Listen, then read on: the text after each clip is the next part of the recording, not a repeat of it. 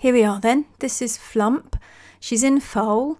She was a Dartmoor cross mare, and she was very, very feral. Couldn't get more feral, couldn't get nearer. She's pictured here with her halter on, but that's after about an hour and a half showing her some basic positive leadership skills, focusing mainly on leading her to gain her trust. I couldn't put a rope on her, I couldn't put a halter on her.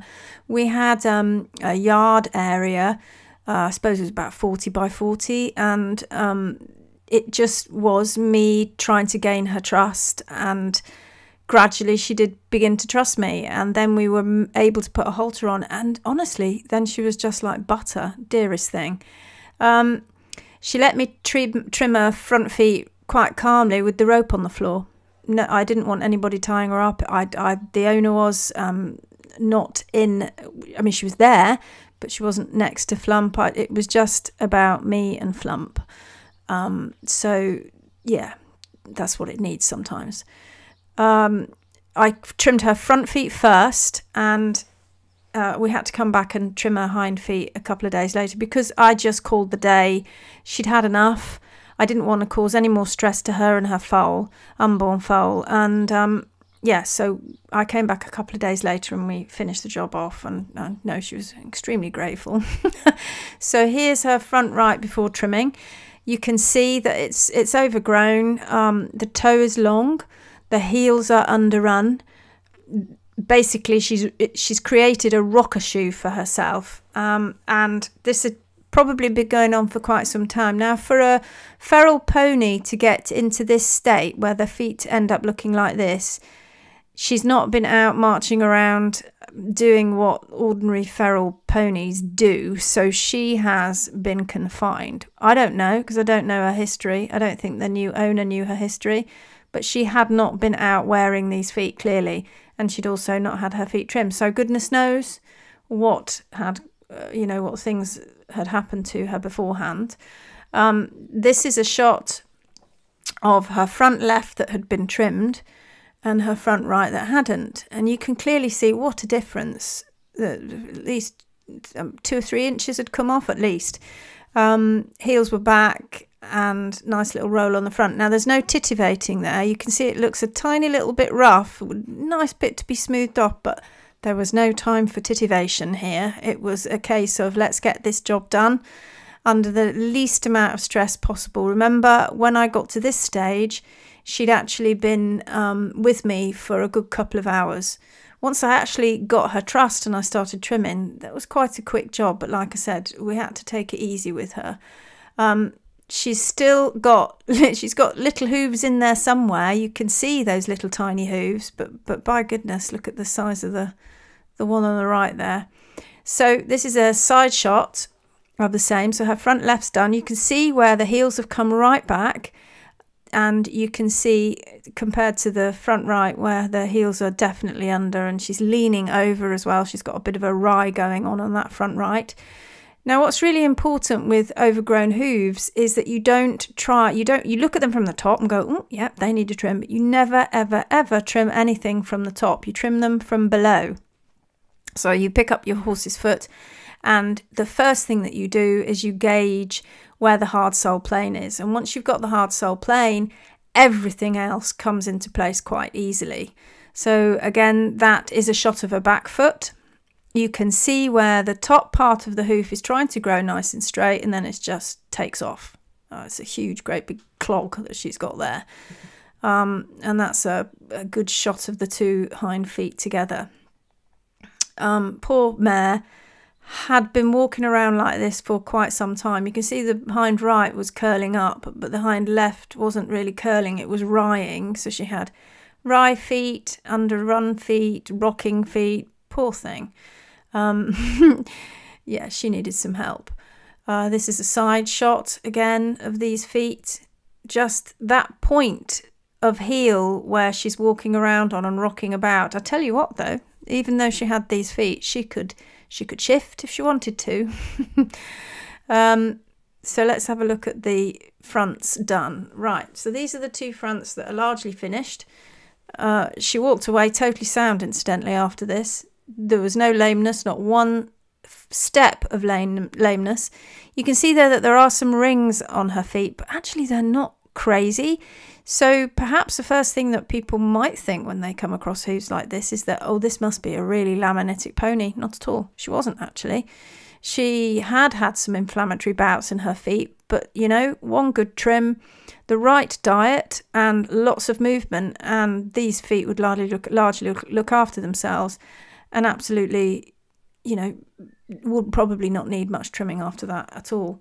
Let's have a look at another photo. Okay, this is another side shot. This is the day I came back to do her hinds. This is a few days after the fronts were finished, and we were ready to come in and start doing the hinds. I really did want to do the hinds on the same day, but after we'd finished, it had been exhausting for her, and I really needed to, I'd already taken out a massive great chunk of my day, and I really needed her to have a bit of a rest. She was going to be fine. She'd been like that for absolutely forever, so a few more days wasn't ideal, but it wasn't going to be the end. So here they are. Here are these hind feet. You've got wry going on. You've got curling going on. She's the stress on the joints over a period of time must have been enormous. So it didn't take me long on the second visit to gain her trust. The owner in between times had been trying to handle her a little bit, nice and gently, with positive reinforcement and lots of nice little treats and things. And she was a lot more amenable, a lot quicker when I came back to do her the second time. So she'd just been really, really defensive and scared. She'd lash out with her hind feet and not let anybody near the hind feet. So you can see I'm just slightly standing away there, just a little cautious, because this is the first time I've got hold of her hind feet. But you can see her face. She's on me. She's concentrating. And, you know, it's hard for her to stand on that right rolly foot and let me pick up that left one. And that's another reason why animals will lash out, because they don't feel balanced. They don't feel balanced at all. And if you're struggling picking up feet on horses like this, or horses that have got twisted feet, wry feet, high-low syndrome feet, you have to make sure that their balance is spot on before you even try and pick up a foot, because they will just try and kick you because they're really afraid of falling down. And then, of course, they get a bad reputation that they're just kickers. But in actual fact, if you go around it in the right way, that's not the case at all. So this is a more of a close-up shot of the hind foot. And you can see that really long toe. You can see the amount of hoof that needs to come off, and you can see the long bars.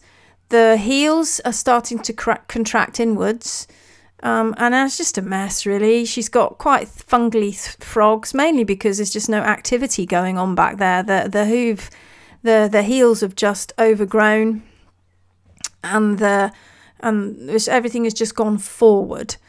So the first thing that you do is you have to find that hard sole plane, and you can see a little bit of the sole peeking up through the dirt there, which is the white part, and it's going down to the hard bit. You're not scraping away stupidly, but you have to go down to the hard sole plane. It's nice and waxy, and once you find that, it really is just a process of bringing the hoof wall and the heels down to that hard sole plane. But of course, that just sounds easier said than done when you start picking up tools and doing it yourself, which is where training comes in to hand. But in there is a tiny little foot. So she's got this massive great clog, but there is a tiny little foot lurking in there. So away I go, and I'm finding the hard sole plane, and you can see it's nice and bright and white now. I'm not doing a massive amount of knife work on the sole, because it didn't need to. It was all flaking away. What I'm doing there is just removing the bars, because her bars were overgrown.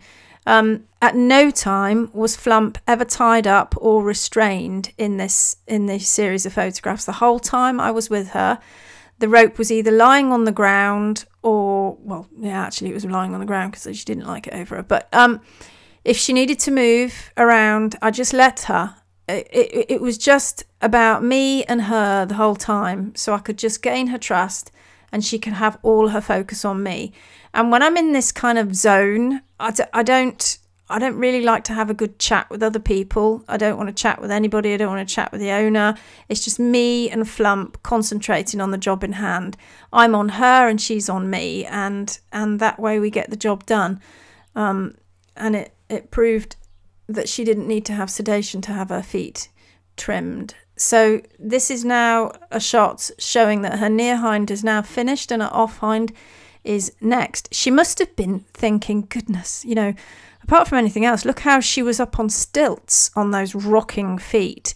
And now she's down on a proper little foot. And that hoof pastern axis, which we're always talking about, which is how farriers, and I hate to say this, but it is farriers that are trained to trim to the hoof pastern axis. She had one naturally.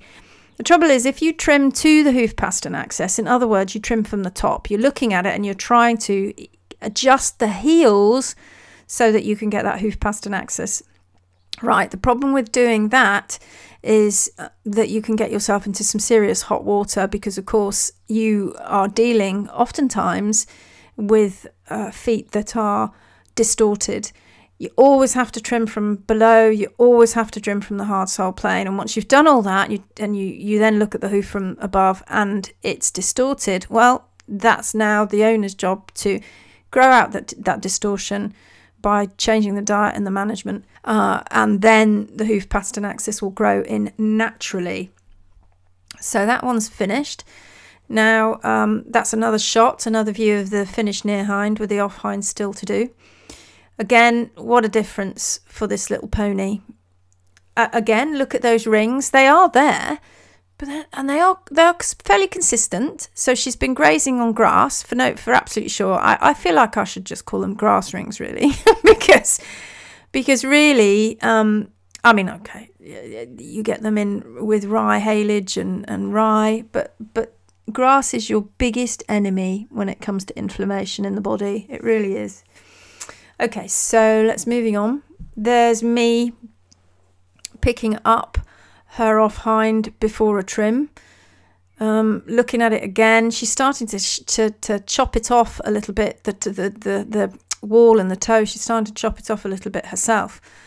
But you know, it's just a testament to how trusting she was, and I truly believe she knew that I was trying to help her, because she was just standing rock solid. She did have to move around occasionally, but I think you or I would if we'd been standing around in odd, weird, clumpy clogs like that for goodness knows how long. And here's the finished product. Here is Flump. I'm sorry it's not a better photograph than that, but there she is with all 4 feet trimmed. And what a lucky pony to get an owner who cared enough to find the right kind of person to come along and help trim these feet. So the biggest take-home message with Flump is that you really just do need to, with any overgrown hooves, is that you just start looking from underneath, never from the top. You don't go and get saws and goodness knows what else to start chopping off those toes, because what's important is the heels and the hard sole plane, getting those heels back, getting those bars back, and of course balance, and that comes with practice. That comes with a lot of practice. What I'm trying to do is trying to get you to view a foot. Okay, look at it from the top, but really start viewing it from below. It's from below that makes all the difference to an animal, because that's the bit that hits the ground. So that's the bit that needs to be balanced, and it needs to be, the heels need to be in the right place and the toe needs to be in the right place.